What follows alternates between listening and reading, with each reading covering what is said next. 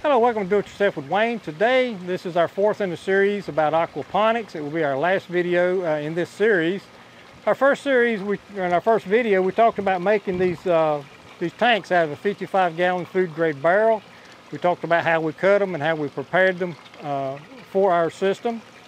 In the second video, we talked about building the stand that we put them on.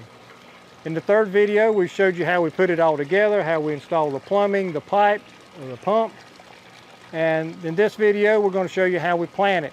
Now, in this particular case, we're planting in the raft system. These are our rafts here.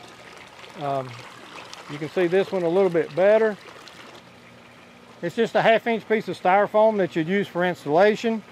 We cut holes for our little cups. Now, these cups you can buy most any place that sells aquaponics supplies, and they do come in different sizes. You get the size that you want. Today we're planting mostly in a small one, but we're also going to plant one of these. To cut your holes, whatever size spacing you want, I would recommend you go a little closer than you think you need, because you don't have to use every hole. You know, if you want your plants further apart, just maybe plant every other hole. But anyway, drill those holes. It's best if you got a round bit instead of a spade bit. But whatever you got, just drill your holes to fit your little cups, and they just set into your tank like so. I cut a little corner out so the water coming in don't splash on top of it. That's no big deal. To plant these things, we're using the little cups, and today we're going to be planting lettuce.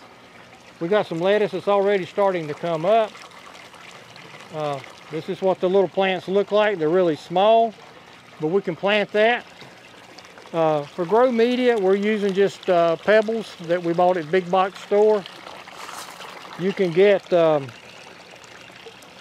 grow media that you purchase specifically for aquaponics.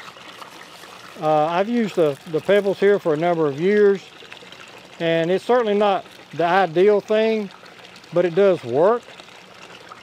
So that's what we're using here, is just the pebbles. Just get them down in there, try not to damage your plant. And then when you got him sitting in there like that, you just drop him in one of the holes and that's it.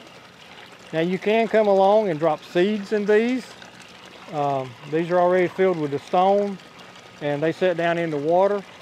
You can just drop a seed in there, but make sure you find the plants that work well with the raft system as opposed to the media system.